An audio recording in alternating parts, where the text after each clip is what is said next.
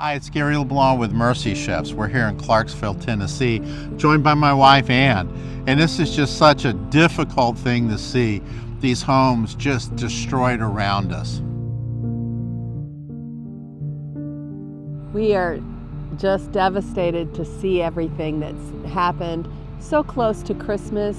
It's never a great time to experience disaster, but Christmas presents were purchased, trees were up, and they were ready, and then the storm hit. It's just pray for the people here in Clarksville. They need your support. Mercy Chefs was on site the next day, and we'll continue to serve as long as they're in need. And I just want to thank you for standing with us as we go around the country and around the world feeding body and soul.